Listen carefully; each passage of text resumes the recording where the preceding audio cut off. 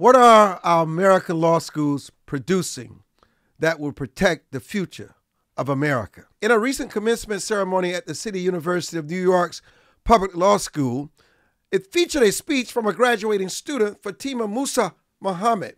Born in Yemen and raised in New York, Fatima decried capitalism, imperialism, and other isms. She said America is a racist and warmongering country.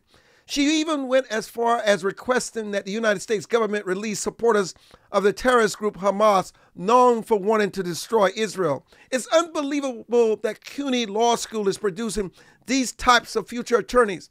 However, don't be surprised by these extreme views. They're growing among Gen Z and aren't showing any indication of slowing down. We need to confront these extreme views head on. Want to dismantle police, dismantle the military, dismantle all law enforcement in America. I'm Armstrong Williams.